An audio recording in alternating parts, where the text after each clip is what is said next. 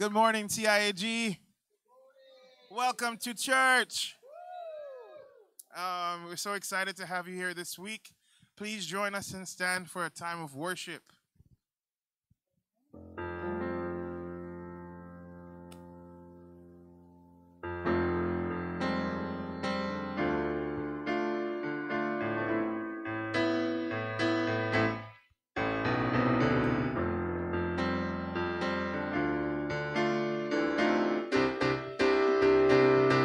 Say, oh!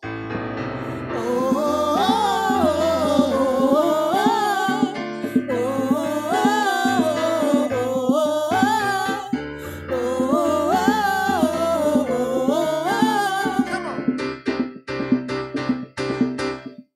God is fighting for us. God is on our side. He is overcome. Yes, He is overcome. We will not be shaken. We will not be moved. Jesus, you are here. Oh, carrying our burdens, covering our shame. He has overcome. Yes, He has overcome. We will not be shaken. We will not be moved. Jesus, you are here. I will live. I will live, I will not die. The resurrection power of Christ alive in me, and I am free in Jesus' name. I will live. I will live, I will not die. The resurrection power of Christ alive in me, and I am free in Jesus' name. Say, oh,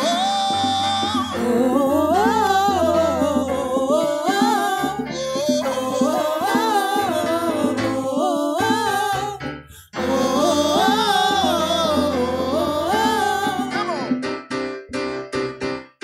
Carrying our burdens. carrying our burdens, covering our shame. He has overcome, yes, He has overcome. We will not be We shaken. will not be shaken. We will not be moved. Jesus, you are. Jesus, you are here. I will live. I will live, I will not die. The resurrection power of Christ alive in me, and I am free in Jesus' name. Say, I will live. I will live, I will not die. I will declare and lift you high. Christ revealed, and I am healed in Jesus' name.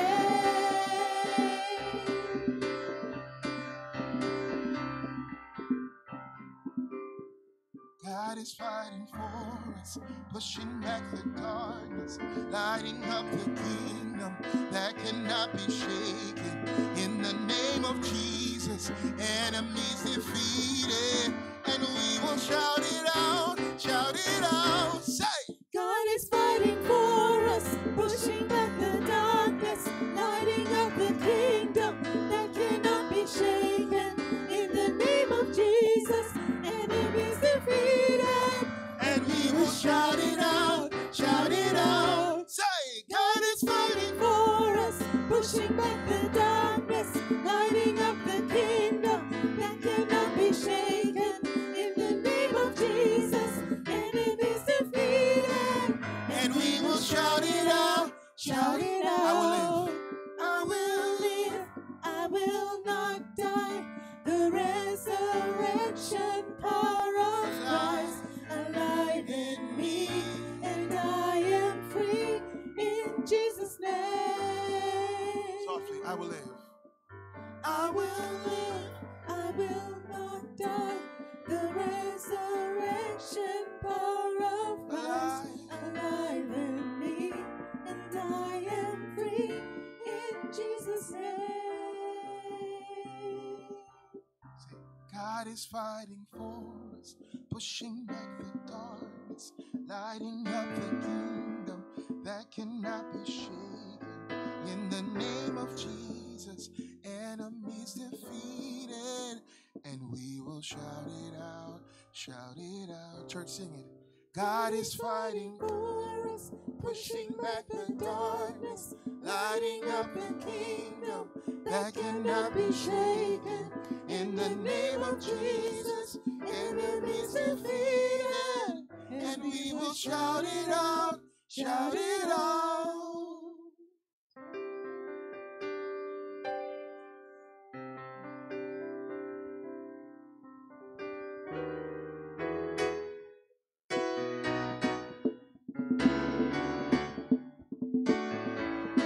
How many of you guys know that the God that we serve is good? If you believe that he's good, just clap your hands with me.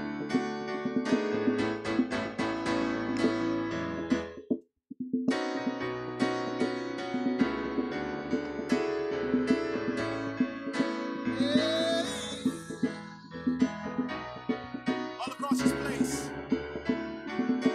Say, Lord, you are good. Lord, you are good, and your mercy endureth forever. Lord, you are good, and your mercy endureth forever. Say, Lord, you are good. Lord, You are good and your mercy endureth forever. say, Lord, you are good. Lord, you are good and your mercy endureth forever. Say, people from every nation, people from every nation and tongue, from generation to generation, we worship you. Hallelujah, hallelujah, we worship you for who you are. You are good. You are good.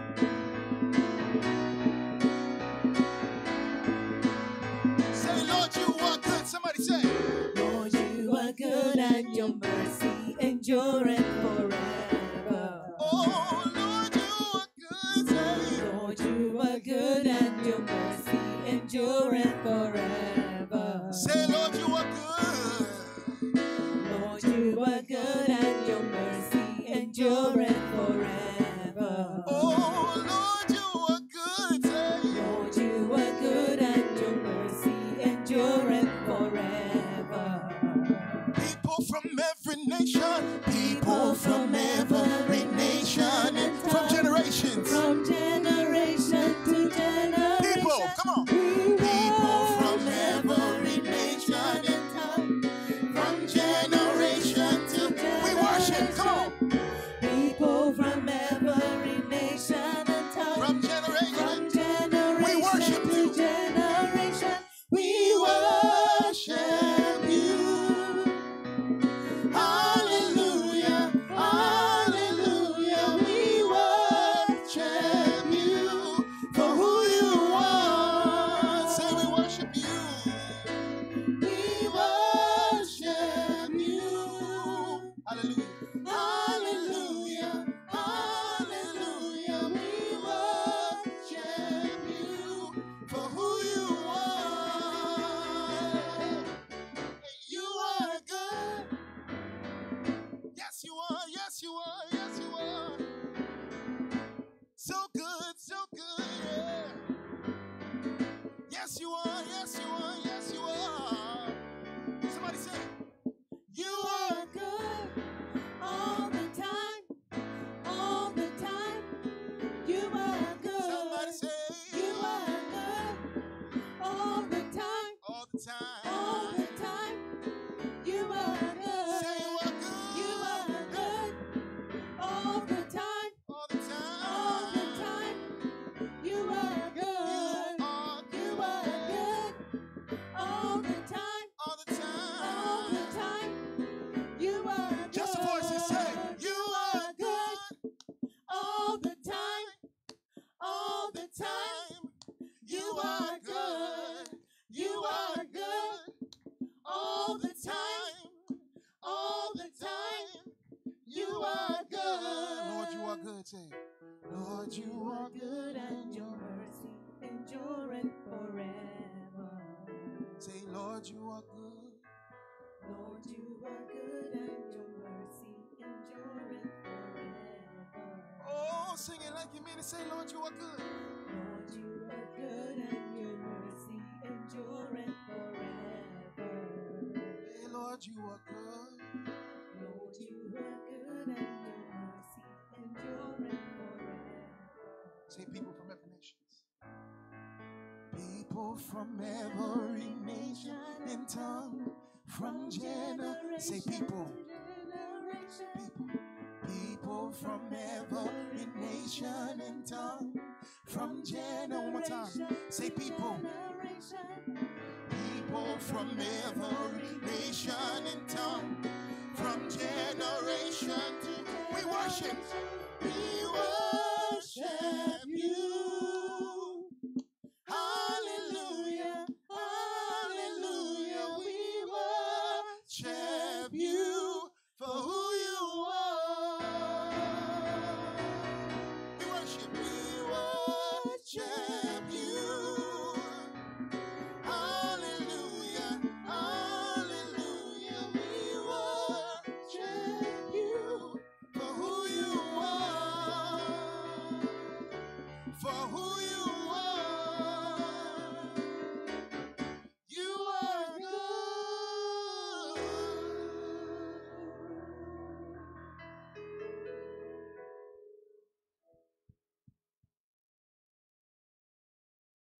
God is good. All the time. And all the time? God is good. Sorry, I need to sneak around the front and get this thing for a little bit.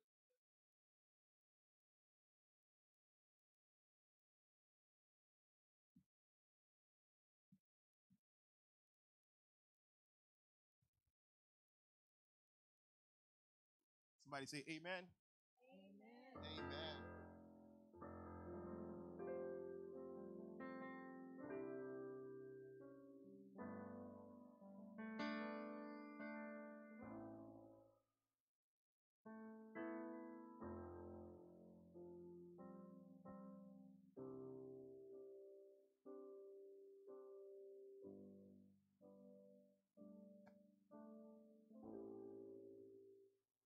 You are here, moving in our midst.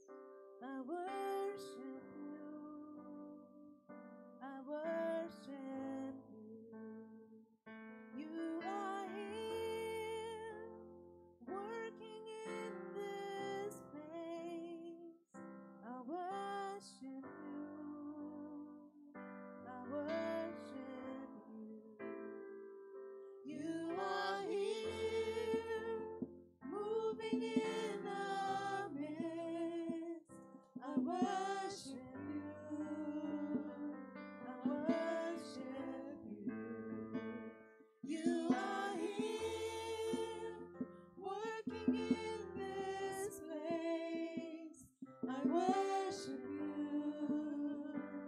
I worship you. Waymaker, miracle worker, promise keeper, light in the darkness, my God, that is who you are. Waymaker, miracle worker, promise keeper, light in the darkness, my God, that is who you are. You are here. You are here, touching every heart. I worship you. I worship you.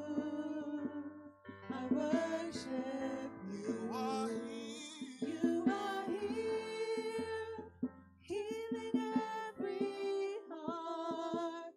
I worship you. I worship. Say you are here. You are here, turning lives around. I worship you. I worship you. I worship you. I worship you. You are here. You are here, mending every heart. I worship you. I worship you. I worship you. I worship you. Waymaker,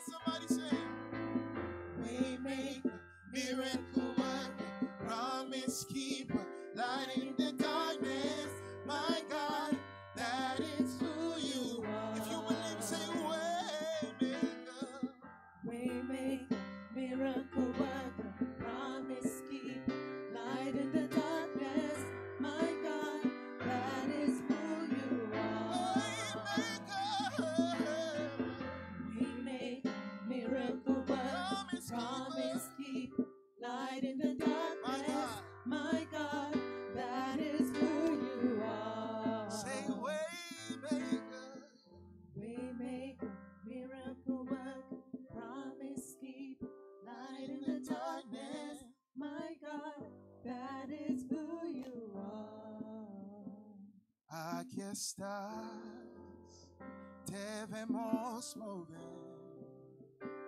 Te adoraré, te adoraré.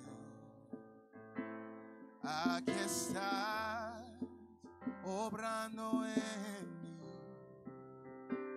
Te adoraré, te adoraré. Milagroso, milagroso, abres camino, cumples promesas, luz en tinieblas, mi Dios, así eres tú.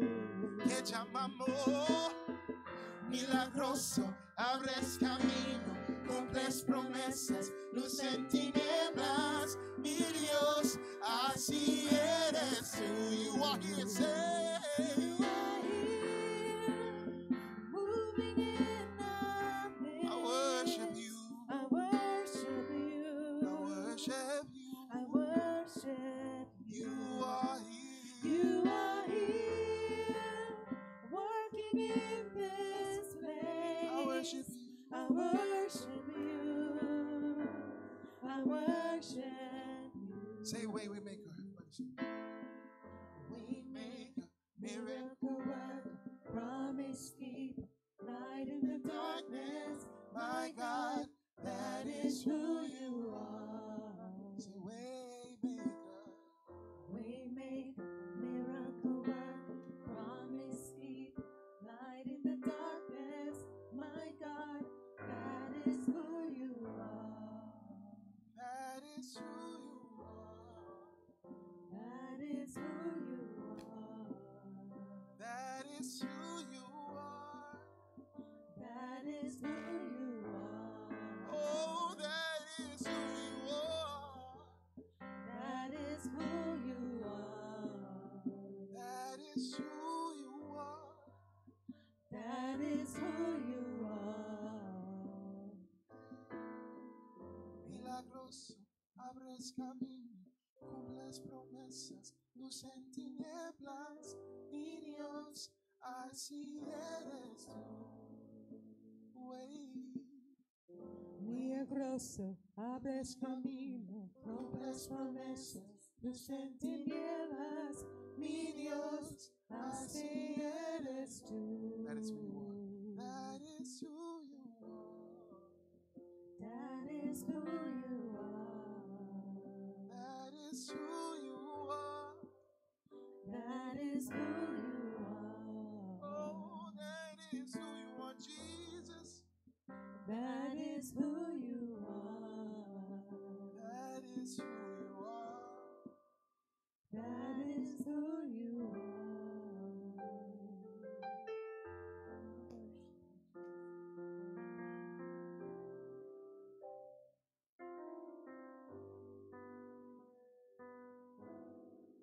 Just right where you are, just start to release the week, the stresses that have been bogging you down and worrying you all week.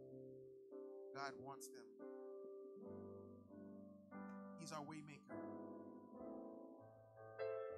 You still do miracles. You turn our lives around. Somebody just lift up some praise to Jesus right now, right where you are. Lift up your voices and praise the King, because He's done everything.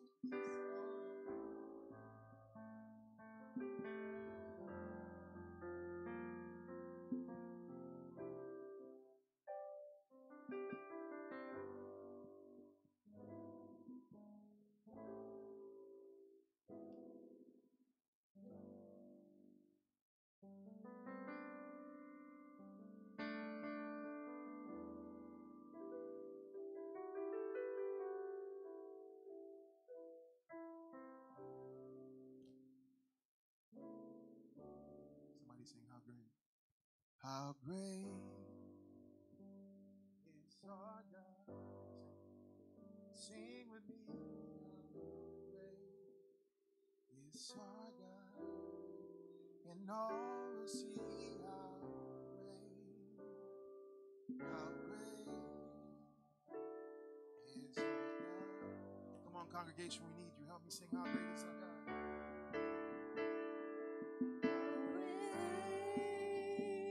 Great is our God. Sing with me, how great is our God.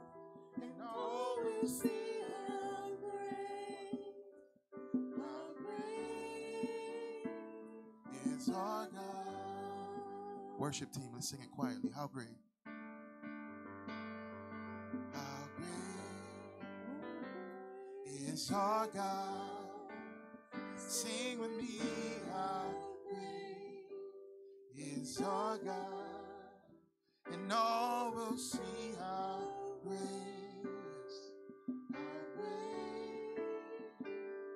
is our God. Come on, everybody, you know this one. The splendor of a king. You sing. The splendor of our King. clothed in majesty. Clothed in majesty. All the earth. Let all the earth rejoice. All the earth rejoice. He wraps himself. He wraps himself in light. Darkness tries to hide. And darkness tries to hide. Trembles at his voice. Trembles at his voice. And trembles at his voice. How great, sing. How great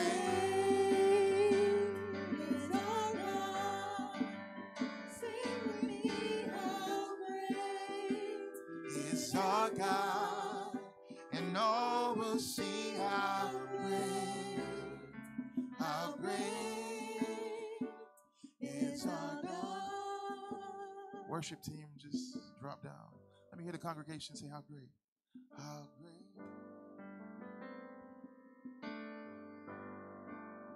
Sing with me, how great is our God, and all will see how great is our God.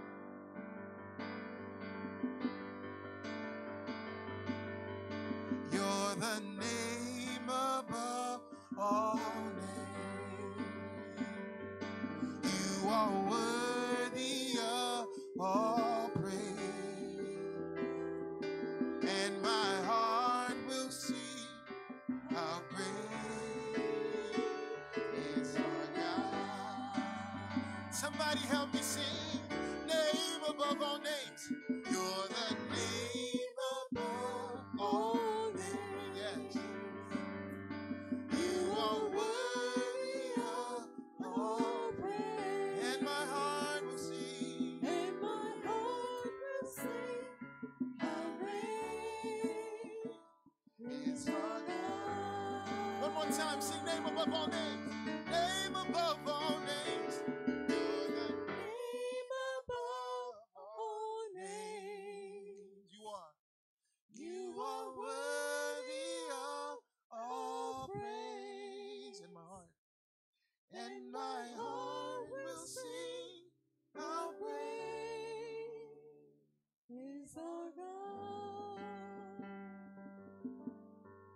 how great. How sing with me. Sing with me, how How great great. is our God. All will see All will see how great how great is our God. is our God. One more time, sing how great. How great is our God. Sing with me, how great is our God. And all will see how great is our God.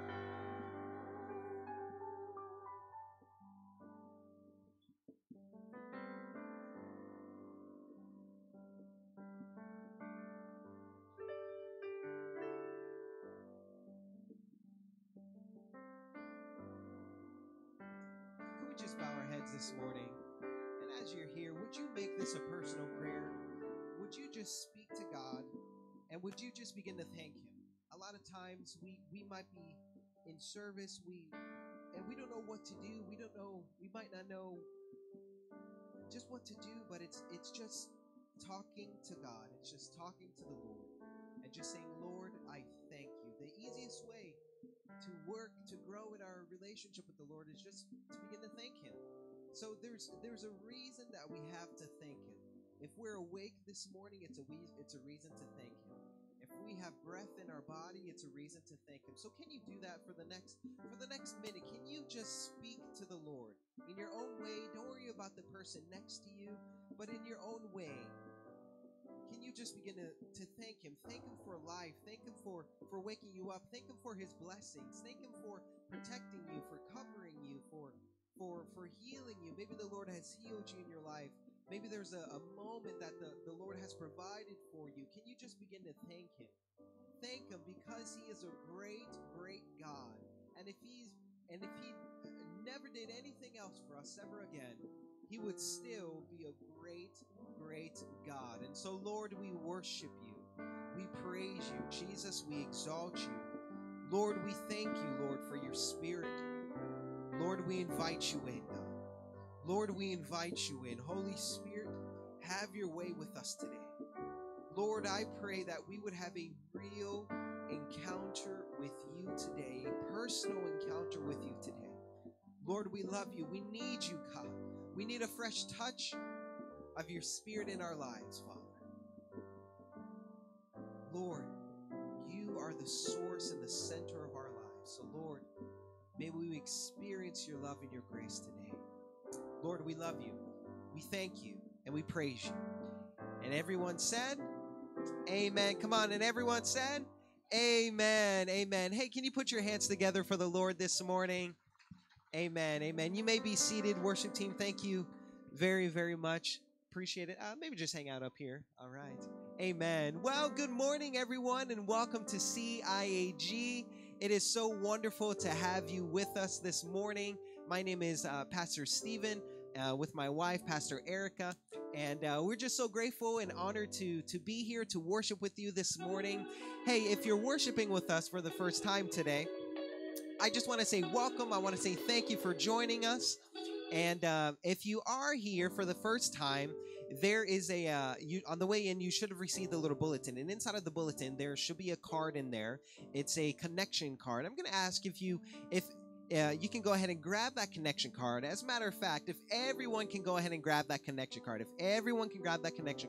and I want you to take it out. Now, wave it in the air for me one time. Wave it in the air if you got it. Okay, if you got it, wave it in the air. All right.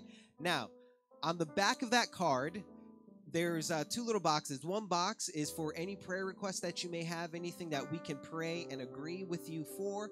And then in the other box is just a box for any questions you might have, any comments. Feel free to put it in there, and we can take action on that as necessary. But on the front side of that card, for those that are visiting with us, if you could please kindly fill out your information there and check the little box that says, I'm new here, or it's my first time here at CIAG, just so that we can meet you after the service and say hello and just meet and greet you and answer any questions you have about CIAG this morning. Okay, so I do want to point our attention to every Wednesday night. So everyone say every Wednesday night. Every Wednesday night, we have a small group that meets here at CIAG. It's called Living Free. Now, I think, Chris, Melissa, you can correct me if I'm wrong. So we are doing the topic of dating and marriage right now. All right. So dating and marriage, if you want to go and talk about dating and marriage in a biblical context and how the Lord has perfect plans for us even in that, I invite you to come out every Wednesday night at 6:30 p.m. at our offices in town. It's in the Genesis building. It's in the Genesis building in town. It's actually going to be, here's some insider information, behind the new Starbucks in town, but you haven't heard that from me, all right? What's that? It's public. It's public. So you did hear that from me. So that'll be an easier reference. It'll be behind the new Starbucks in town. It's in the Genesis building there. 6:30 p.m. every Wednesday night. Feel free to join us. The group is growing. and it's a great time together. So I just want to invite you out to that. Now, parents with kids, you have your own service. You have your own kids church. We have kids church, and then we have the nursery. The nursery is available right next door. We're getting ready to dismiss for the kids. The nursery is right next door in Theater 2, and then across the hall in Theater 3 is our big kids service from 5 to 12, I believe it is, right? So Mr. Anthony will be out there. Is that Mr. Anthony? Miss Kim. Can we give it up for Miss Kim? Miss Kim does so much for the church, and we're just so grateful for Miss Kim and Miss Denise. Man, we have a great kids team. And so when I'm going to invite all the kids, parents, feel free to come along as well. If you're new, you want to check it out. I'm going to dismiss the kids to come and meet us here in the front. The kids will line up, and then we'll go ahead and take the kids over to kids church. But what I'm going to ask is everyone, if you could please stand this morning. Come on, let's shake off the cobwebs this morning. I know it's Sunday morning. All right, so if you can please stand, find someone next to you, give somebody a handshake, give somebody a hug, welcome them to church this morning.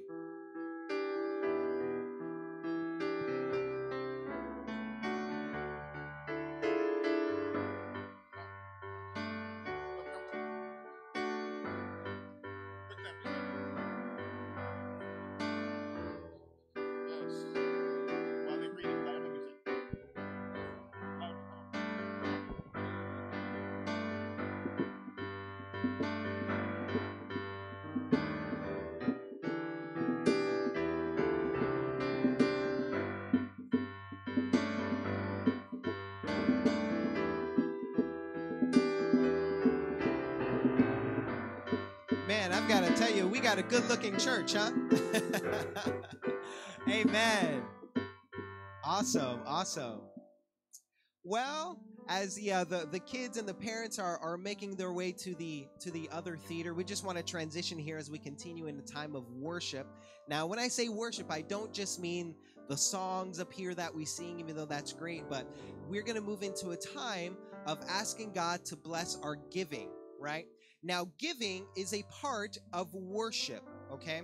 Giving is a part of worship. Scripture teaches us that if we are followers of Christ, one discipline of the faith that we do is something called tithing. Now, tithing Scripture teaches it's the 10% of all that God gives us, right? So Pastor Eric and I, every month, we give our tithes to the church, the 10% of what we've received that month in income. And that's a sign of trust to the Lord. It's a way that we worship God, right? Now, please let me just say it this way. If CIAG is not your home church, please don't feel pressured to give, but we do just want to give everyone an opportunity on the way out this morning. On the way out, you can give in the offering buckets, or you can even give online. There's instructions on the screen behind me, but also in your bulletin. This is another way of worship. In 2 Corinthians, it says, be a cheerful giver. Don't give as if you're forced to give, because how many know that God doesn't need our money? Amen. God doesn't need our money, but he asked us to trust him, because the Lord can do more by himself than we could ever do. Amen. So when we trust him with our lives, when we trust him with that which he's given to us, it's a way of saying, Lord, I trust you, I worship you, and I believe that you're going to bless me because of it. Amen. Well, can you just bow your heads with me this morning as I pray and ask the Lord to bless our giving? Father, I thank you, Lord, for your grace and your mercy. Lord, I thank you that this is an opportunity that you've given to us, God, to worship you in our tithes, in our offerings. Lord, I thank you for that. Lord, I pray that you will bless each giver, Lord, whether they've given in person, online, whatever it is. Lord, I pray that you would bless each one, that, Lord, we would walk in that obedience to give to you, to give to your storehouse. It doesn't go to a person, it doesn't go to an organization, but it goes to you, Father. It goes to your church, to your people, back into the work of God. So, Lord, we love you. We thank you for this opportunity, and we praise you. In Jesus' name we pray. And everyone said, amen. Amen. Now, before Pastor Erica comes, I am excited for today's message. She is my favorite speaker ever, my lady. She's going to give you some more details, but I want us to point our attention to the screen. We're going to play a quick little teaser, And once we play this teaser, Pastor Erica will come and she'll share a little bit on this teaser, and then she'll get into the message. All right, please point your attention to the screens.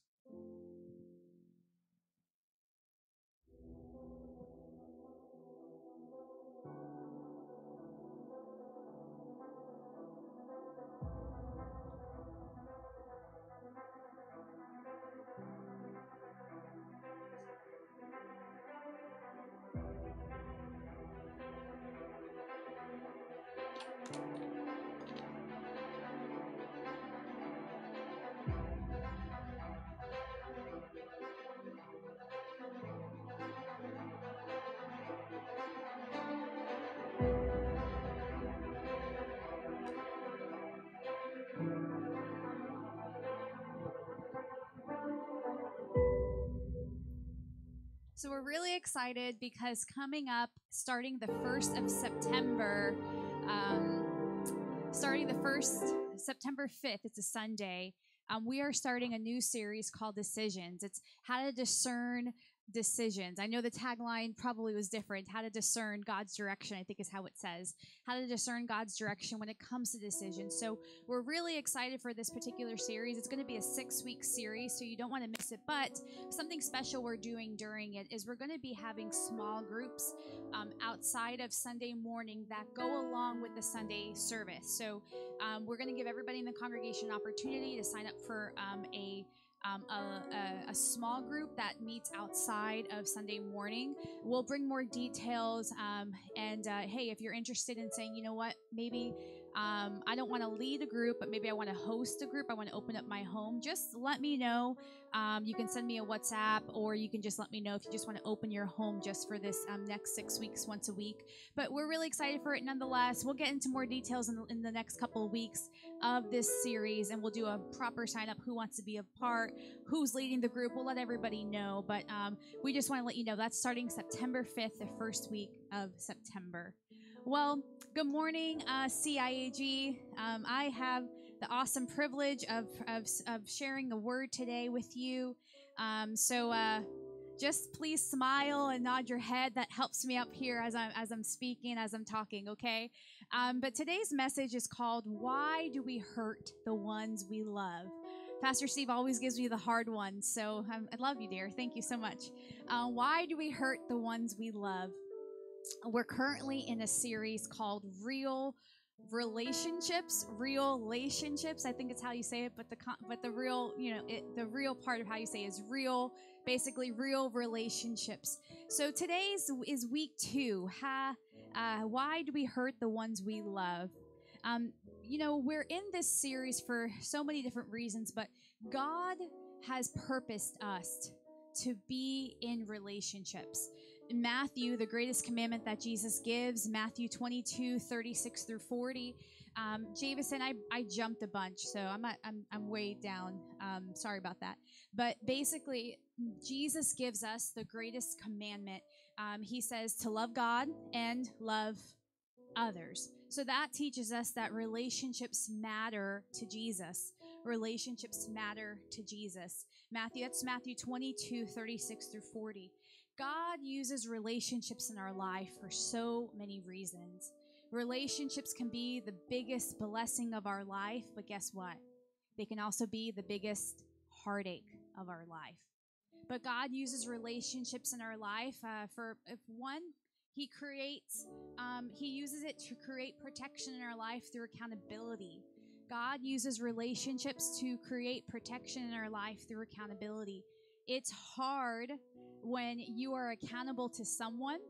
It's a lot harder to not do what you say you're gonna do. I'm gonna give an example. I wasn't gonna give this, but Davison and Claris last year, in June last year, I was at their house for something, and we were talking, and we were outside just talking, and I remember Davison goes, "Hey, are you gonna do the half marathon in December?" And I can't, of course I like to run, or I liked to run. I'm not running right now, but it's like, I'm not going to say yes to that because, if I say yes, that means I really have to do it, and I wasn't in the mindset to do it. He's like, well, okay, well, if you do it, let me know. So we were just sitting there talking, and he's training for it, and So I was like, oh, okay. So I sat there. I was like, you know what? I'm gonna do it. And I don't know why I said that, but I was like, I'm gonna do it. So I said yes. And so from there, Davison and Clarice, we started a whole group chat with my husband. He didn't do it; he just supported me. And but the point is can I just Davison and Clarice? I'm bringing them up because they're monsters when it comes to working out. They'll randomly text saying, "Yeah, I just did 22 miles this morning." I think they do it, or one day Davison, I think you said like 100 miles or something. I don't know, but all I know, I don't know if that's exaggeration. That's not exaggeration, is it? Right. Biking. Yeah, so biking I'm talking about. So point is I'm saying this for a reason. So I said yes to this whole running half marathon thing, and I've said a lot of yeses to a lot of half marathon things, and I never really do them. But this one, because I know that they're both so experts in this area, there was something in me that I felt so accountable to them.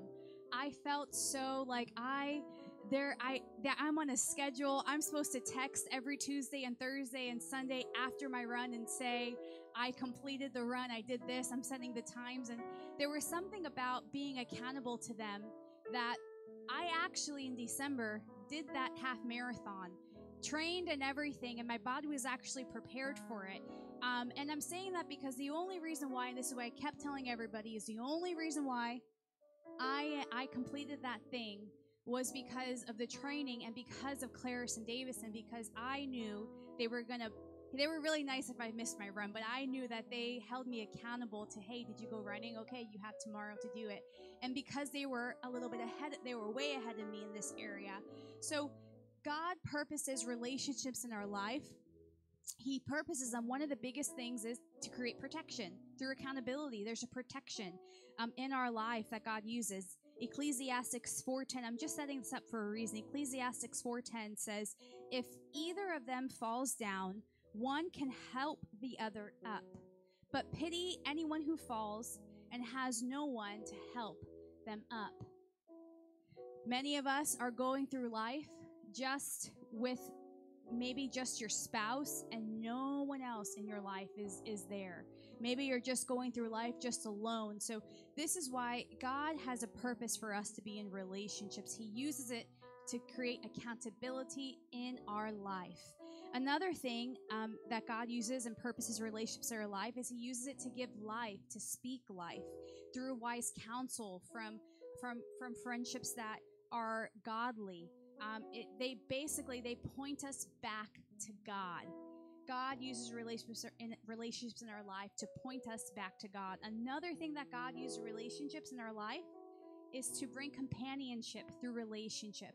God uses relationships in our life for so many purposes. But this is the thing, church.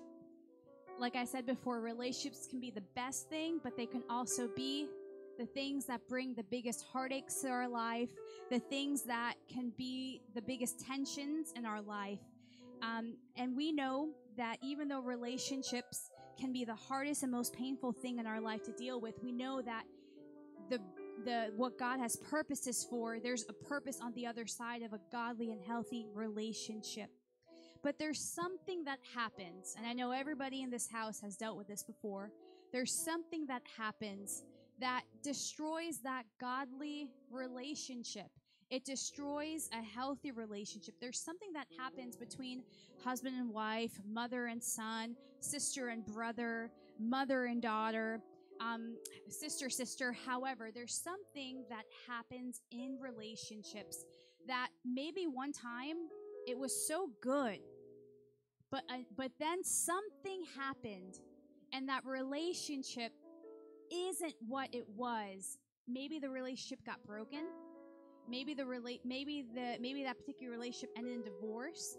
Maybe that particular relationship ended in abandonment, ended in just complete separation, whatever it could be.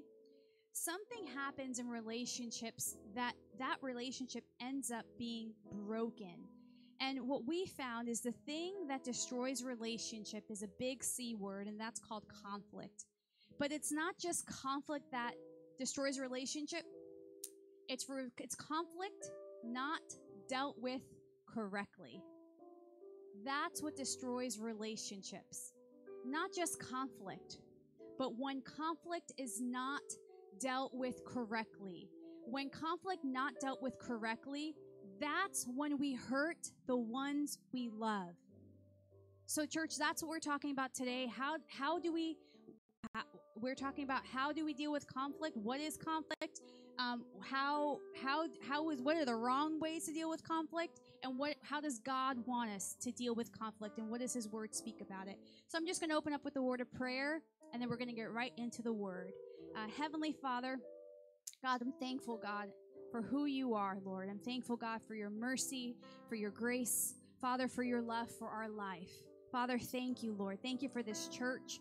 Thank You for what You're doing. Lord, I just pray, Father, as we open Your Word, as we speak Your truth, I pray, Father, that You just do Your work in our heart. Do only what You can do, Holy Spirit. Your Word says that it's the truth that sets us free. So I pray that You use today's word, Father, as something that is so specific in someone's life. Father, that this is the word, God, that they were waiting for, God. That whatever it is, God, that this, Father, was the word that they were waiting for, God, to help maybe mend a broken relationship, God, to help maybe, Father, just speak so specifically, God, that gives them direction, God, in whatever they might be facing, God, I pray. Lord, we love You, God, and we just invite You, Father, into this message. And Holy Spirit, I just ask for Your truth to be spoken today. In the name of Jesus, we pray. Amen and amen. Amen. Amen. John 16:33 says, I have told you these things so that in Me you may have peace. In this world you will have trouble, but take heart. I have overcome the world. I am putting my timer on. Church, you know how it is. We got to get this timer on. All right, okay, I think I did that right. All right, so in this world, let me just start again. John 16:33 says, I have told you these things so that in Me you may have peace. In this world you will have trouble, but take heart. I have overcome the world. In this world, Jesus says, you will have trouble, but take heart. I have overcome the world. In this world, we deal with many things, but some of the biggest things that we can deal with in this world that bring most strife and bring most conflict and hurt to our life is when there's strife between relationships. Not to say that other things don't bring us trouble, but some of the things that we found is the things that when it has to do with people, relationships in our life, those things are the things that really bring us the greatest trouble in life. Church, conflict is inevitable while we are here on earth. Let's just talk about what is conflict and where does it come from? In other words, why do we, like I said, conflict, we hurt the ones we love in the midst of it when not dealt with correctly. So what is conflict, and why do we hurt the ones we love whenever something happens in our life? Why does it always end up being where there's an attack or maybe I hurt someone? Conflict, the definition for conflict is a serious disagreement or argument. Another way to say it, they say it's a clash. It's a clash. What are some reasons we deal with conflict here on earth? I'm just going to give you 4 points of why we deal with conflict here on earth. Romans 8:22 says, we know that the whole creation has been groaning as in the pains of childbirth right up to the present time. Right up to the present time. God's original plan for humanity, and we know this from the Garden of Eden, it was not all these natural disasters that we're seeing. But humanity fell from our original position that God created from the Garden of Eden. And now we live in a fallen world. And all creation, as Romans 8:22 explains, all creation now groans under the consequences of sin. It's a groaning. So one of the reasons why we deal with conflict here on earth is because we live in a fallen world. We live in a fallen world, so conflict is going to be inevitable. So when we live in a fallen world, it means that we still struggle with sin. We still struggle with our fleshly nature. Our fleshly nature is not the prettiest part of us. Our fleshly nature is the ugly part. Our fleshly nature is our selfishness side. Our fleshly nature is the pride side. It's when there's a disagreement that happens and I have to be right. That's your fleshly nature there. When there's an argument, when there's a disagreement, that something in you that wants to attack the other person, that wants to tear that person down, that's your fleshly nature at work within you.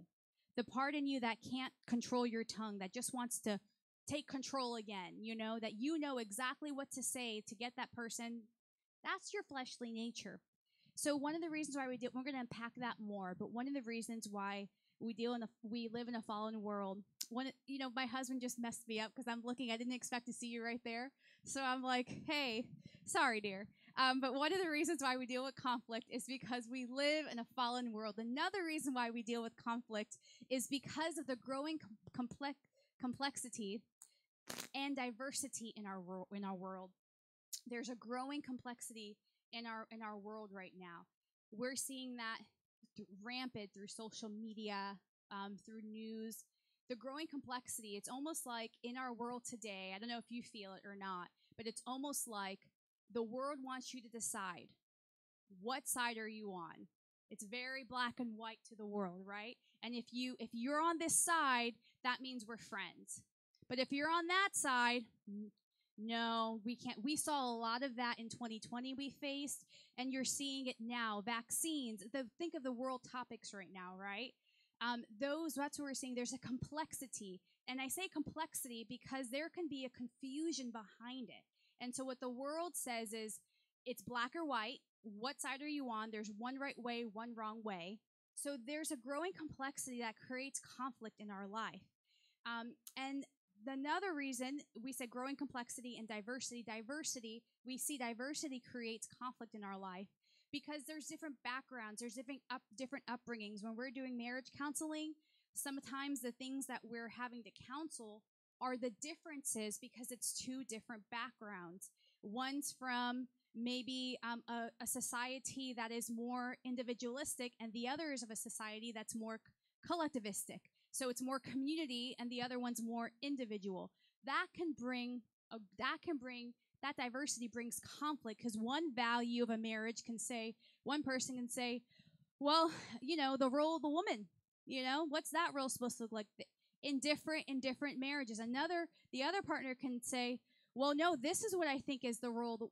That's maybe a lame excuse, but that's very real. It can be what is the diversity in marriages, diversity in relationships, that can bring conflict in relationships.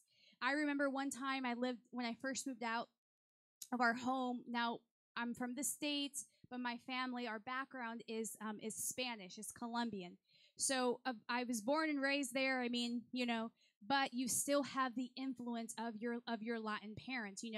What you eat, the values, right? So I remember when I moved out with some of my closest friends, and they're all, they're blonde-haired, blue-eyed girls.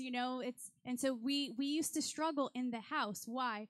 Because their background, whether it was German, we're all from the same city, born and raised, but their background had different values than my background. So my background, I don't know if there's anyone in here, but when you came home in our home, you made sure every day you go find your mom, you say hello, you go find your sibling, hey, I'm home. You don't just go home in my upbringing, and you don't just go home and go to your room. If your parents are on the roof, you're going to go to the roof to say hello. That's how it was. My friends didn't have that upbringing, so this was conflict when we first lived together because they would come home and they would just go straight to their room and just do their thing. And I would think, oh my gosh, they might be mad at me. Your mind goes. And then after a while, I just thought they were rude. So really, it took us working it out with each other to say, hey, this is just how I was raised. And I didn't demand them to say hello to me. I just began to understand they're just from a different culture. Even though we're both born and raised in the same city, we had different values that were taught at home. Another reason why there's conflict in relationships that we deal with is simply because we're not in control of everything and everyone. If one person was in control of every single relationship in their life, there probably wouldn't be conflict but that's not reality. And the last reason why we might face conflict in this world is because of perspective and personality. And that it is good to note that there are two different types of two different places where conflict comes from. The first area where conflict comes from is from our differences in personality. That's not a sin issue. But then there's another side that James speaks about in the Word, which is our main passage today, and it's our selfishness side. That's the sin side. So this fourth perspective, personality and perspective, this is not a sin issue. This is just differences that people can face and can bring conflict. So we're going to dive into a biblical example of this, but simply there can be some people in the room who are very direct. They speak very direct. They just want you to talk to them. Give it to me black and white, as direct as you can. Don't go around the roses. Then there's other people who in the room who are like, no. Give me through the roses. Be kind when you speak to me. Why do you have to be so direct? There's other people in the room who value being thorough, and you don't like to make mistakes, and you like to make sure the plan is written out before you take action. But then there's other people in the room who are saying, we got to go. The details will sort them out when they get sorted out, but we got to go. Let's go. Let's move. And those moments in teams, in relationships, can bring conflict because there's value in both. There's value in having the plan put together before you go take action, but there's also value in going and doing it, and the details will work themselves out. So there's value in both, and you need both. So those are different personality types that there can be conflict. And we can see this in Paul and Barnabas, Acts 15:36-41. It says this: sometime later, Paul said to Barnabas, let us go back and visit the believers in all of the towns where we preached the word of the Lord and see how they are doing. Barnabas wanted to take John, also called Mark, with them, but Paul did not think it was wise to take him because he had deserted them in Pamphylia. I should have practiced that word coming in. Sorry, church. And had not continued with them in the work. So I was going to make a bad joke, but let's keep going. They had such a sharp disagreement, verse 39, they had such a sharp disagreement that they parted company. Barnabas took Mark and sailed to Cyprus, but Paul chose Silas and left, commended by the believers to the grace of the Lord. Verse 41, he went to Syria and Cilicia, strengthening the churches. Now, Paul and Barnabas were at a disagreement here, okay? They were at a disagreement here.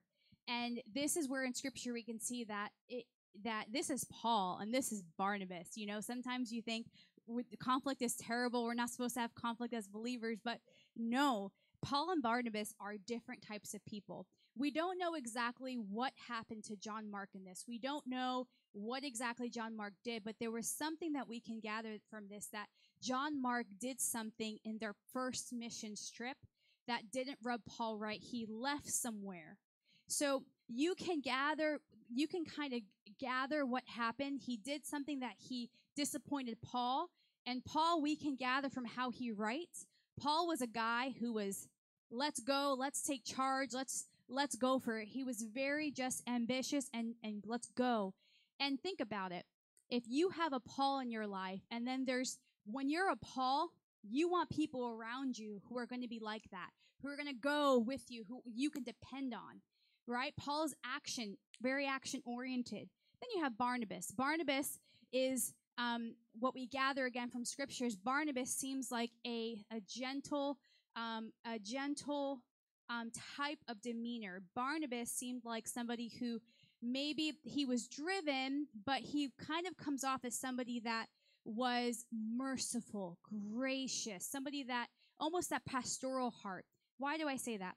Because Barnabas, in this story, he kind of defended John Mark, saying, no, Paul, let me give John Mark another chance. I'll take him with me, okay? I'll take him with me, and I'll bring him under my wing. And Paul's like, I'm not taking him with me. He slows us down. So do you see the difference? Who in here agrees with Paul? You got to keep going. He disappointed us once. Somebody showed their character. We got to keep going forward. Who in here would say, I can get Paul. I can understand him. Anyone? Anyone? Okay, there. Yeah. Okay. And then you have Barnabas, the pastor, that let me bring you under my care. It's okay. You messed up, but man, there's second chances in the Lord. You know what I mean? Just get back up. Who in here is the Barnabas who would totally take him under? Right. Okay. I'm totally Barnabas. Pastor C is probably Paul, just so you know. But you'll totally take them. So just make sure I don't know. I think we both can be both, actually. Yeah. Okay. I think everyone can be a mix of both, right?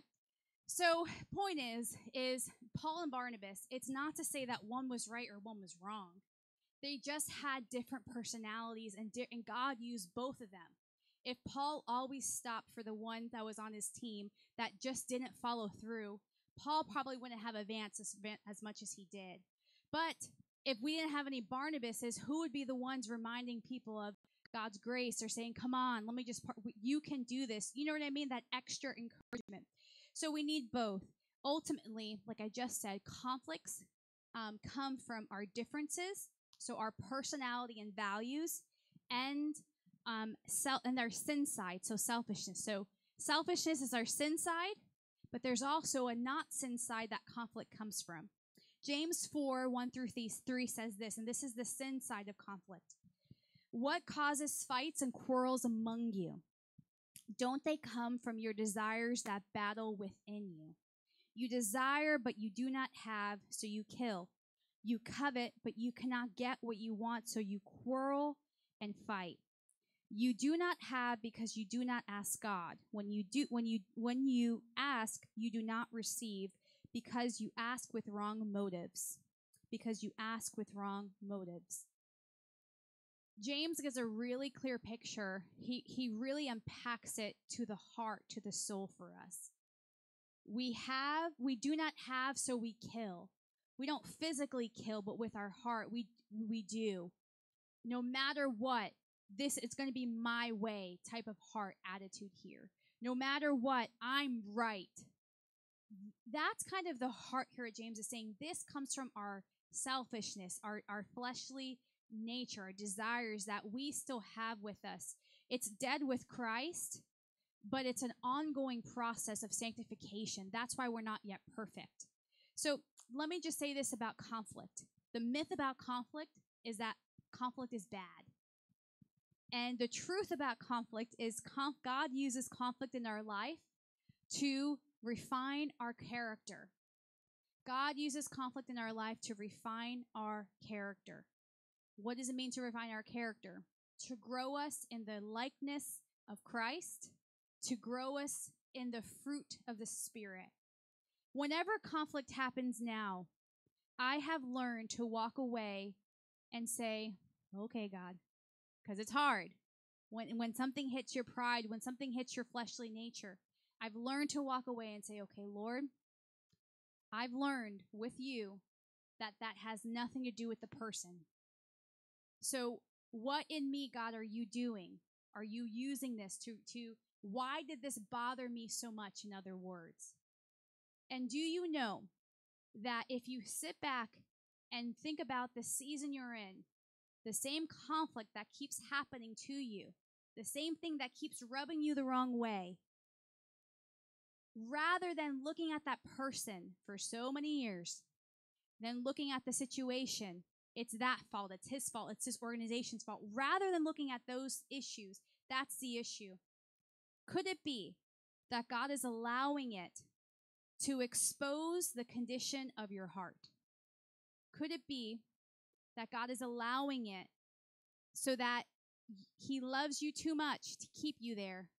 So he's allowing it so that he can lead you out of that, lead you out of the hurt place that maybe your heart is in that area.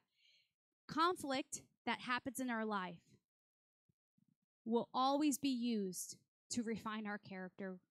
God will always use it. Conflict doesn't just happen, maybe to happen, but what I'm saying, church, is rather than looking at conflict with our fleshly way just wants to stay there and say, I'm the right one. This is why they're wrong. They're the selfish ones. But the other side, God wants us to, that's our fleshly side that we have to say, okay, God, I resist that side because it's not about why I'm right now. God, why does this bother me so much? I remember one quarrel Pastor Steve and I had, and I remember he said to me, he goes, okay, so do you want me then? I remember I forgot, woman, what we get upset about, right? So he said, I say that to joke, church, ha ha. That was good.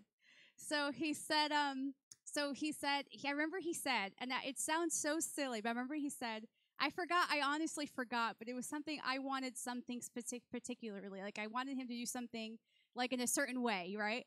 So Pastor Steve looked at me, he goes, okay, so he goes, is that what you want me to do then? Because it was one of those resolutions where we weren't getting anywhere. He's like, so is that what you want me to do? And I remember when he said that, I thought to myself, I was like, well, that's not going to solve the problem. And I'm just sitting there, and I didn't say anything back, which happens. And I'm just pondering. I'm like, oh, this is not about him right now. And it's your flesh side. So what I'm saying, church, is that's a funny situation, but it's so true. I once heard someone say, do you keep arguing when you know you're wrong? Do you keep arguing when you know you're wrong? So all that just exposes our flesh side when we're dealing with conflict. So conflict, when dealt with correctly, can I just say, when conflict dealt with correctly, it unites the relationship. When conflict is dealt with correctly, it unites the relationship. Jesus teaches us this in Matthew 18. He says, if a fellow believer hurts you, go and tell him, work it out between the two of you. If he listens, you make a friend. Conflict has a way, when it's dealt with correctly, to unite the relationship. Conflict has a way to deepen the relationship. And I'll always use my husband because it's the closest example I have. Pastor Steve is the one who really taught me how to deal with conflict, and it was through our marriage, and I'm grateful for that. Why? Because he dealt with this heart issue before we got married, right? He dealt with the I have to be right, but he approaches our marriage as, it's not about me being right. It's I love Erica, so what is this about her life? So I say that because he really helped shape this for me, a godly perspective on conflict. And at the end of the day, I'm saying this because conflict will deepen the relationship. Because if I do something to harm James, not intentionally, not realizing that I harmed him, maybe I said something to him. Maybe James is a guy who his area that maybe gets him low is when somebody, my bad, okay. James is like, hey, what gets James low is when somebody critiques his performance, right? Critiques the way he plays or sings. And I happen to say, James, that was great what you did up there, but you were kind of sharp most of the worship set. I don't know, you say something that critiques him, or maybe, James, you're just too much, just kind of tone it down a little bit when you're worshiping, right? You're just a little too much. James, if he has an issue in his heart that hasn't been dealt with, that he already feels like maybe incapable, or maybe he already feels that he feels like he got critiqued, James will probably take that to heart, and he'll probably bring him in a spiral in his mind and make him go, maybe eventually be in offense with me. But let's say James, that's not his issue. He's like, okay, I was sharp. Okay, I'll try working at that next time. I'm too much. Thank you for, okay, got it, noted. So I'm not ever going to say you're too much, right? But the point is, church, is if that was a part of his heart, of his life, that he always was raised maybe with criticism or things like that in that area, and he tried really hard in that area, and I went and just nonchalantly said something that maybe hurt that area, do you know that situation still has nothing to do with me, but it has everything to do with James? Because God allowed it so that God can say, I'm exposing, remember, the condition of your heart. James, why did that bother you so much? Oh, well, she could have said it nicer. She probably could have. But James, what's going on? Why does that bother you so much? The Holy Spirit is our counselor. What do counselors do?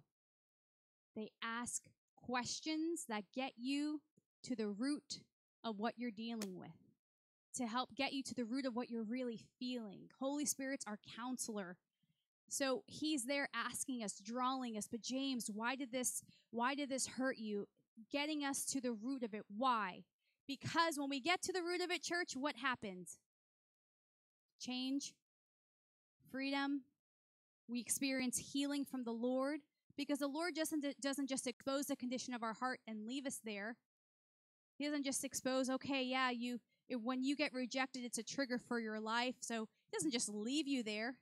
The Lord takes you by the hand, and if you continue the process of healing with him, he leads you to his truth. He leads you to healing with the Father.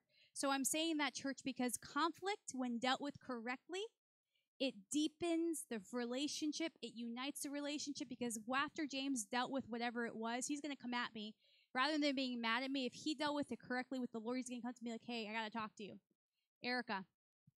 So it turns out that in my life, you hurt me by something you said, but it turns out that was actually had nothing to do with you. God used it to bring healing to an area of my life that I didn't even know was there. So what I'm saying about James is, after that, James just did that Matthew principle. He came to his brother. Guess what? When James comes in that heart, he's not attacking me, because it's not my fault anymore, right? He could have made it my fault by, this is what you said, but James came to me and he said, but it had nothing to do with you. But listen, you hurt me. Now, guess why did that deepen that relationship? Because now I have understanding. That can be a trigger for him. So I'm going to be sensitive in that area and learn to speak differently. If I know that hurts James that particular way, I'm going to be aware of that and sensitive. Why? Because I love him. If I know something about my husband, Steve, I love him. So why would I do something that hurts him intentionally? If I know something bothers him, I love him. So that's that Matthew principle worked out. We're going to dissect that more. But when conflict dealt with correctly, it brings healing to the soul. It brings healing to the soul. We just explained why, because when it's dealt with correctly, you go to the Lord and say, God, why did that bother me so much? Why is this just weighing on me so much? The Holy Spirit is our counselor, and he will lead you.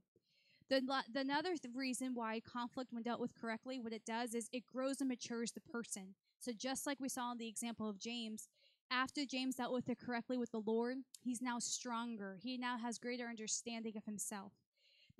When conflict is not dealt with correctly, there's things it does. It destroys the best of relationships. Something so small can make a forest fire. When conflict not dealt with correctly, it brings division. Have you ever witnessed the best of relationships and something happened, who knows what, and now that best relationship has now ended in maybe in division? It's ended in just hurt and offense. Why does that happen? Because the conflict wasn't dealt with correctly. It brings division.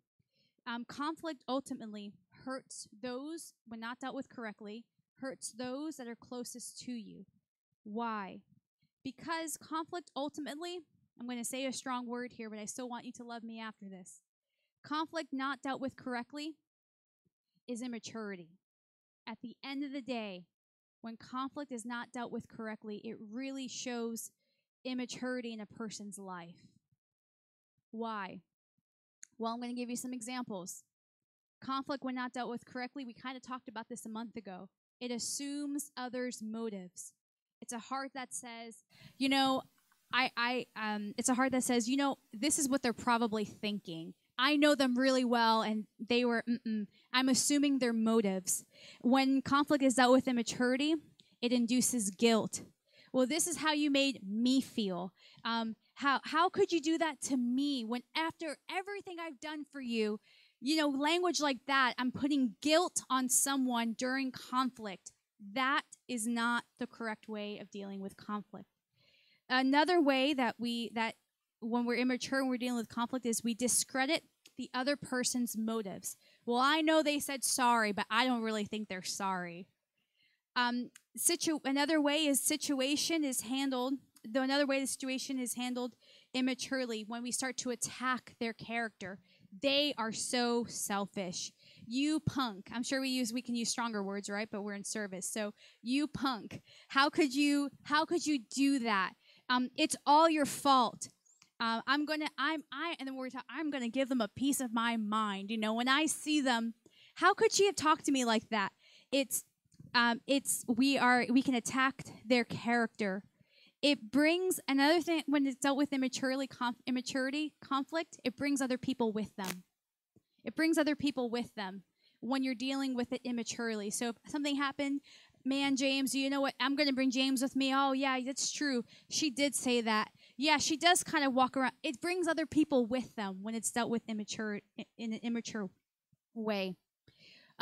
Conflict, when dealt with immaturely, it amplifies pride in our heart. And amplifies pride just means these are the reasons why I'm right. And these are the reasons why they're wrong. This is why I'm right, is the heart that amplifies that pride in our life. This is why I'm right.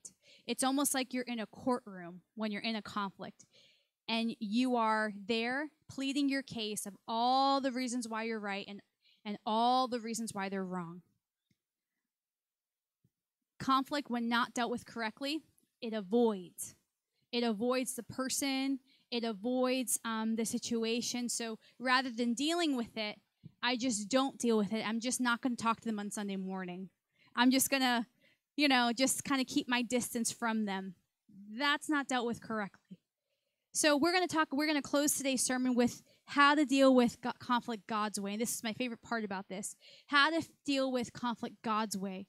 Because God wants us to deal with conflict in our life His way. He wants us to deal with it in our life His way. Why? Because, like I said before, God allows things in our life to shape us and refine us into His image. That's why He allows it. So when I'm in a quarrel, like I said, with James or with my husband, when I walk away, it's not really about them. And I tell Pastor Steve this all the time, something I always say, because God's taught me this, whenever I go and pray to Him, whenever I go to pray to the Lord about a situation or conflict I'm in, and let me ask you, church, whenever you go and pray to the Lord about a situation of conflict you're in with somebody, has God ever told you, you're so right? No, never. Even when you've been hurt, God doesn't sit there and say, you're so right. Even when you're the right one, He doesn't.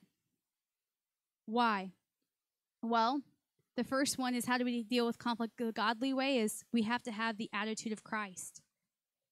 Philippians 2:1-2 says, therefore, if you have any encouragement from being united with Christ, if any comfort from His love, if any common sharing in the Spirit, if any tenderness and compassion, then make my joy complete by being like-minded, having the same love, being in one spirit and one mind.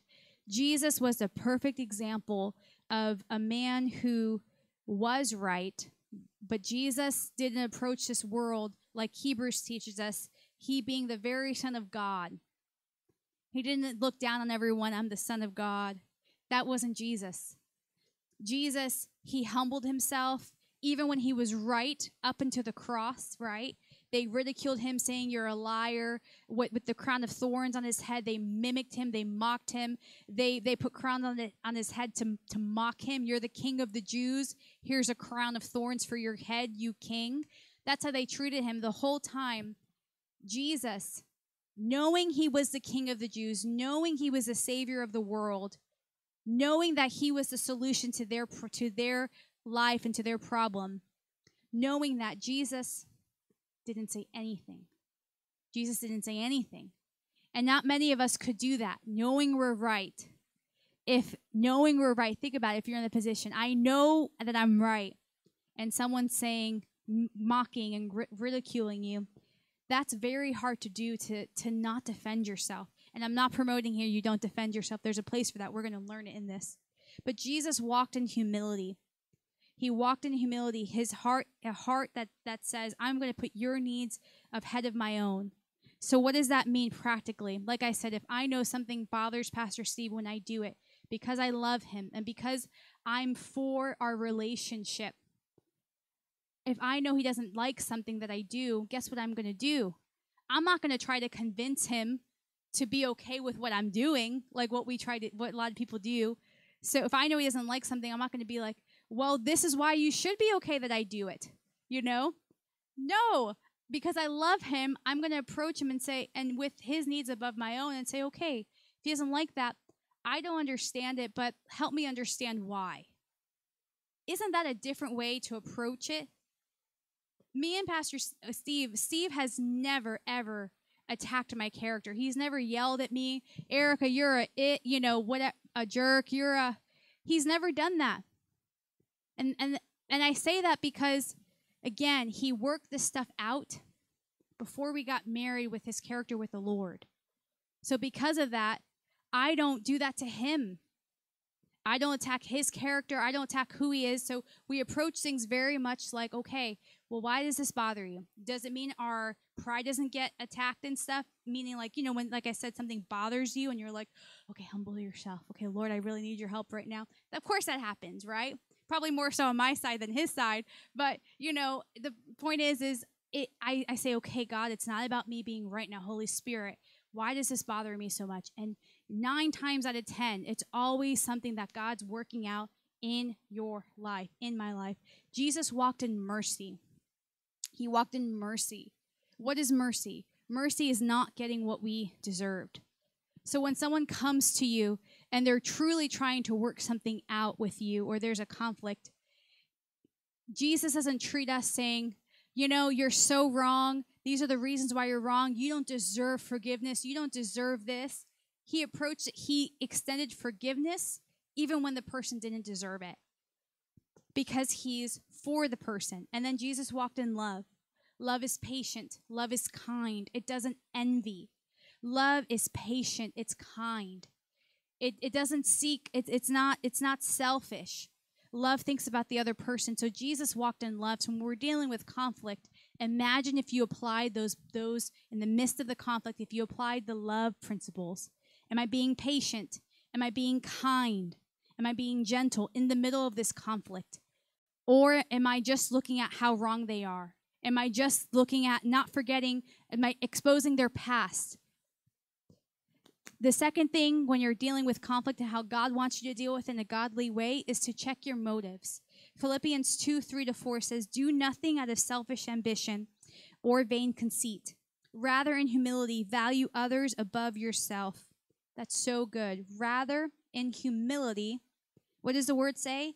Value others above yourself. How do you value others above yourself? In humility is what Scripture says. So in humility, that's how you value others above yourself. You need humility to do that. Not looking to your own interest, but each of you to the interest of others. It's stopping for a moment and saying, okay, how does this bother them? Help me understand why this bothers you the way it does. James 4:1-3 says, what causes fights and quarrels among you? Don't they come from your desires that battle within you? So the question I keep asking, why are you really upset? Is it really have to do with the keys? I don't know. I'm just saying, right? Does it really have to do with the small things? Whenever there's a quarrel, does it really have to do with what it seems, right? It's a complement versus competing with one another. So I'm in this not to win if I'm in this quarrel. The goal of this is not for me to win. The goal of this is for me and you to walk away with this, understanding each other. We cannot deal with conflict with our flesh, church. We can only deal with it with a Christ mentality. We cannot deal with it with our flesh. We can only deal with a Christ mentality. Number 3 is you go to the person. Matthew 18 says, if a fellow believer hurts you, go and tell him, work it out between the two of you. If he listens, you've made a friend. Now, I have to say this when talking about this point. I have witnessed people do this wrong. I'm sure you have too. They go to the person because they're doing the Matthew 18 principle. but it's awkward, and it's almost like they're still looking to place blame on the person. So what am I saying? Going back to our James, this James, not the Bible James, but this James. Going back to our James example, when James was hurt, let's just say with me, that was an example. When James was hurt with me, he had a decision to make to say it's her fault. So he could have gone to me, and he could have not dealing it with the Lord and just come straight to me and just say, this is how you hurt me. And so if I wasn't mature, I would say, okay, James, well, I wouldn't be empathetic. I wouldn't understand. I wouldn't try to reason with him. I would just be like, okay, James, and I'll probably walk away offended, right? Because it's like, what was that? But if James goes to the Lord first and deals with it with God and allows the Holy Spirit to be his counselor, and then he realizes, man, that had nothing to do with her. God, you're using this too, and then God does a work in his heart. He comes back to me, hey, Erica, so last week I was hurt, but I just got to let you know God used it in my life to actually do a complete healing in another area. Awesome, James. And then my heart to him would be like, all right, so what was it about it? Because now my role, I'm going to try to understand him. Hey, so what was it? Because I love James, right? So what was it, James? So I know next time to be sensitive in this area, because we're in this together. So if I know this bothers you, I'm not going to speak to you like that. I'll find another way or whatever, right? So the point is I've seen so many people do this wrong. I've done it wrong before. You go to the person, but you go to them too soon. And then and you go to them too soon. And when it's too soon, it actually does more damage than good. So you have to go to the person after you've dealt with it with the Lord. But in addition to that, church, let's say you've dealt with it with the Lord. Can I just say this as well? If you dealt with it with the Lord, guess what else you have to go back to the person. Because if you dealt with it with the Lord, then, and you don't go back to the person, when you come back to that situation, what's going to happen is there still won't be peace, because that person probably knew that you hurt them, or that they hurt you. So if I just go on my glory, I dealt with the Lord, I'm actually good, right? But I never went to Davison and said, hey, we're good now. But I treated him terrible the first 6 months of the year. But maybe June I got healed with the Lord and we're all good, we're walking. But I never go back to Davison. Davison probably felt that I was mad at him. But if I never went to him after I got all healed up, I'm not practicing the Matthew 18 principle. If I come back to a setting after God healed my life and after I was able to forgive, I have to go to Davison and say, Davison, I got to let you know, I was hurt, but I just want to let you know that I'm not anymore. God dealt with me. It has nothing to do with you. That is so important for a relationship. I think there's a reason why Jesus tells us to go to the person. So sometimes your healing, church, comes after let's say you dealt with it, or I forgave them, I don't got to talk to them anymore. Did you know that the second part to your healing will be completed when you actually go to them and say, hey, I just want you to know I forgave you. This hurt me. Sometimes I remember one of our pastors from Fort Lauderdale, Pastor Candy, she always said this. She goes, I've experienced people that they didn't get their freedom from true forgiveness with this person. They dealt with it themselves, but they didn't get it until they went to the person and say, hey, or a simple message, hey, I forgive you. So for what it's worth, church, what if that's the part of your healing that you're missing? The last couple issues, and then we're going to wrap up with prayer, is focus on the real issue, not attacking the person. So when you're dealing with conflict, the thing you want to do is attack the person, but you have to focus on the real issue. Attacking the person is just going to amplify the other person's pride. The last one I want to say is move in the opposite spirit. To move in the opposite spirit, Matthew 5:38 says, you have heard it was said, eye for an eye, tooth for a tooth. But I tell you, do not resist an evil person. If anyone slaps you on the right cheek, turn to them the other cheek also. And if anyone wants to sue you and make your shirt, hand over your coat as well. If anyone forces you to go 1 mile, go with them 2. Give to the one who asks you, and do not turn away from the one who wants to borrow from you. Love your enemies. You have heard it said, love your neighbor, hate your enemy. But I tell you, love your enemies and pray for those who persecute you. Another Another gospel says it when he says eye for an eye, tooth for a tooth. Another gospel in the word basically says eye for eye, tooth for a tooth, but it says to trust the Lord who is our defender. And it uses the word defender. And when you move in the opposite spirit basically means what your flesh wants to do, you move opposite of that. So my flesh wants to take an eye for an eye and a tooth for a tooth. My flesh wants to get revenge. But God's kingdom is different from this world's kingdom. God's kingdom says, I am your defender. You're actually not supposed to defend. I'm your defender. So God's kingdom teaches you to trust in God, to be your defender. And so that's why when we move in the opposite spirit, your heart with all of you might want to say, no, but I'm so right about that. But God says, let me be your defender in this and watch me work. The last two is trust in God, not the person to change. Trust in God, not the person to change. Your trust in God, oh my goodness. When you trust in God, that is your secret in conflict and not the person to change. So if you're dealing with somebody, you're like, Pastor Erica, you don't know who is in my life who I'm dealing with. These principles will not work. Listen, when you trust in, James, if you can help me out. When you trust in God and not the person, that is where your freedom will come from. Why?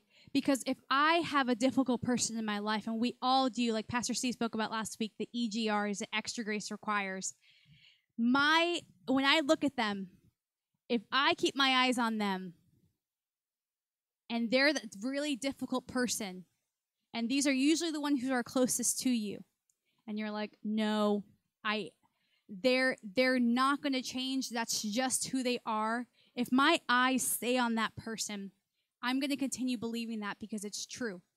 But when my eyes move from the person to God, it's totally different. Because then it's, you know what, God? In their ability, they can't change. But God, you have taught me, and I have witnessed your changing power. So I keep my eyes on you, because in them, no. But in you, you're able to change. You're able, Lord, to humble a heart.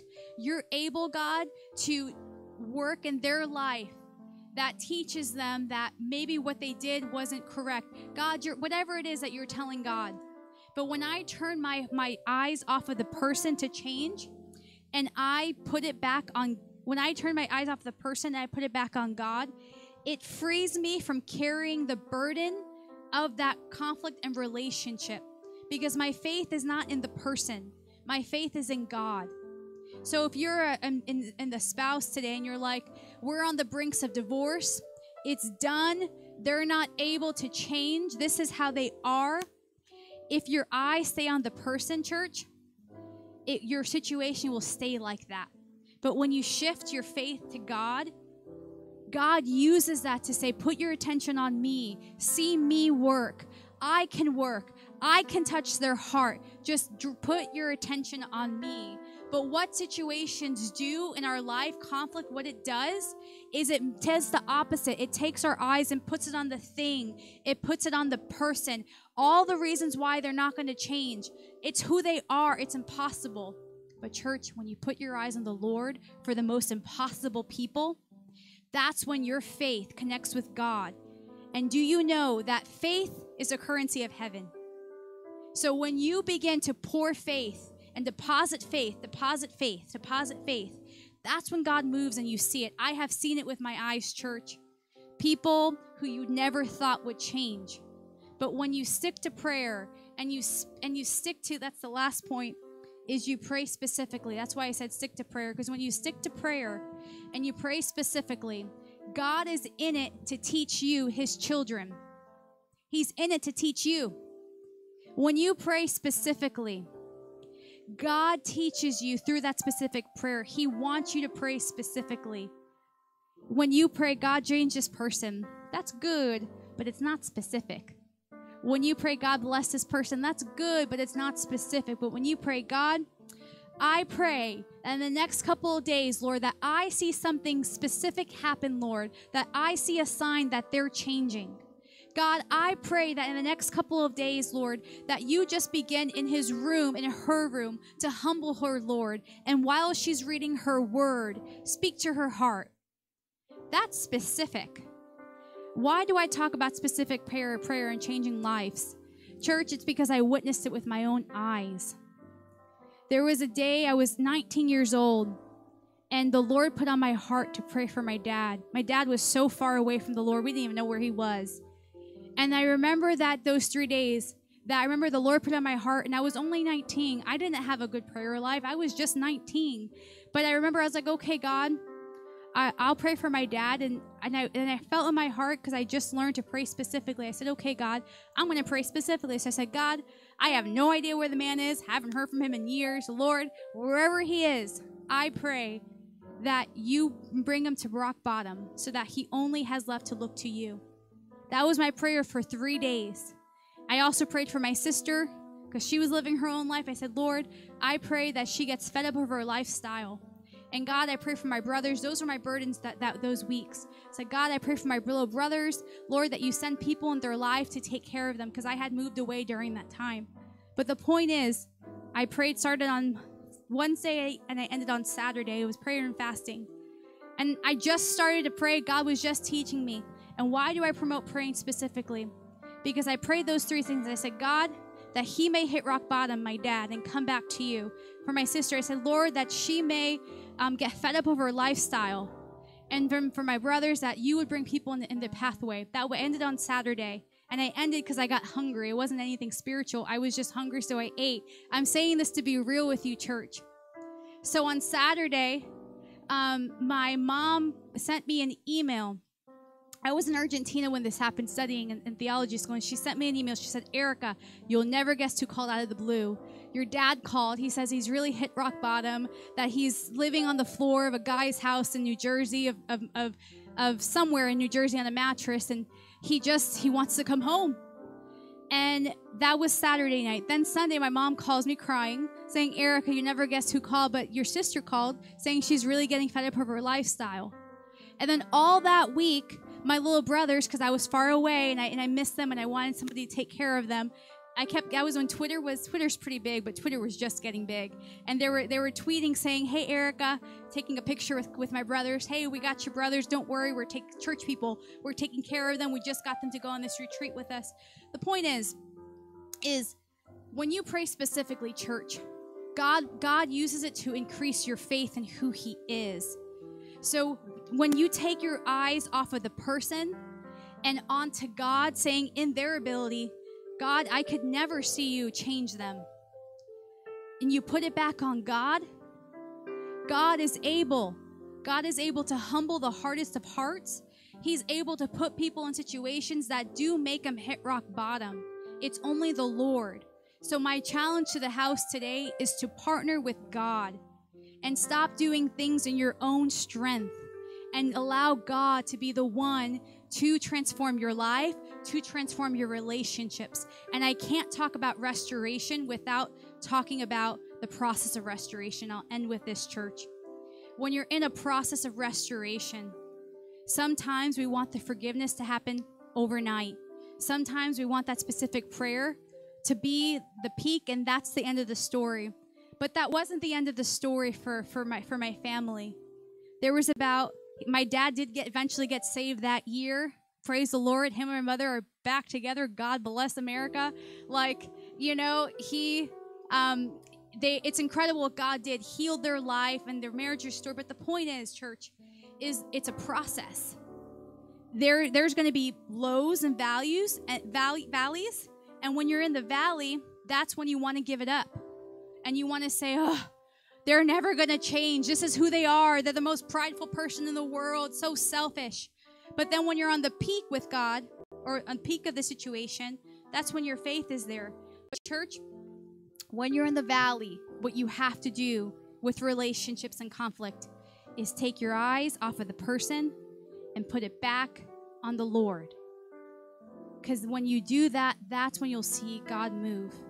And it's not overnight, but it's a process. He uses things as a process. Let's just pray, church, and because I know we're over time. Heavenly Father, I thank you, God, for who you are, Lord.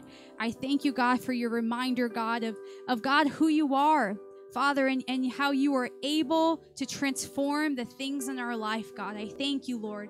Lord, I just pray for everybody in this house, God, who might be facing a conflict, God, currently. I pray, Lord, that we take our eyes off, Father, of the person, and that we put it on you. You are the one, Father, who's able, Lord, to check the heart, to check motives. You are the one, Father, who's able, Lord, to protect our life. So even if the other person's motive is wrong, God, you're our protector, and you're the one, Lord, who's able to bring protection, God. And you're the one, Lord, who provides, Father. Lord, I pray for those, Father, who maybe they're saying, God, it's so hard for me not to get angry when dealing with conflict, and so hard for me just not to lash out and attack. God, I pray for that person, that person then partners with you, Holy Spirit, and you, Holy Spirit, take that person by the hand and lead them, guide them. If that's you, where you just say, it's just hard for me not to attack the person in conflict, your solution is praying specifically and asking God for help. So God, I pray specifically that this week, that you begin teaching that person a different way to react, that Holy Spirit, you do a work within the person and teach them and guide them to your truth. Lord, I just pray for the person who the relationships in their life, it has been, Father, their biggest disappointment and greatest heartache. God, you are able, Lord, to bring restoration, Father, reconciliation, Lord. And I pray, Father, that eyes are taken off of it and put it on you, Lord. Father, continue to do your work in our life, God. We believe in you, God, and we trust in you, God. We love you in the name of Jesus. Amen and amen. I'm going to invite my husband up to do the closing prayer. Amen. Can you give it up for Pastor Erica this morning? Amen. Amen. Well, before we go into our closing prayer, let me just encourage you. We're in this relationship series because we are getting ready, like she mentioned, to go into a time of small groups. So you'll hear some more information about that coming up. We have a small group that's ready to go already, which is the Living Free group on Wednesday night, okay? Wednesday night at 6:30, let me invite you to come out. But we're looking to expand that as we go into our Decisions series. And let me just encourage you, at the end of service, please don't run out, okay? Connect with one another, say hello, see how each other is doing, right? Compliment someone's outfit, right? Do me a favor, look at the person next to you and tell them, I'm glad to have sat next to you today. Amen. Amen. And many have been asking on a side note regarding our messages. So the messages that have gone out in the services with the worship, we're working with our technical team and with the media team, and we're looking to upgrade our live stream a little bit. So we're in the process of doing that. But I say all that to say that the messages are available on Facebook and YouTube. Okay, so just look for CIAG on YouTube or Cayman International Assemblies of God, and you'll be able to access the messages there. Amen. Well, I ask everyone to stand this morning as we get ready to dismiss, and we'll say our closing prayer together. So let's say it loud. Let's say it together. Would you say, Father, help us to be the people in the church that you have called us to be, a people that always build up and never tear down, that always encourage and never discourage, a people in the church that take a message of hope everywhere we go, to everyone we meet. In Jesus' name, amen. Amen. God bless you. Have a wonderful week. Thank you for joining us this morning.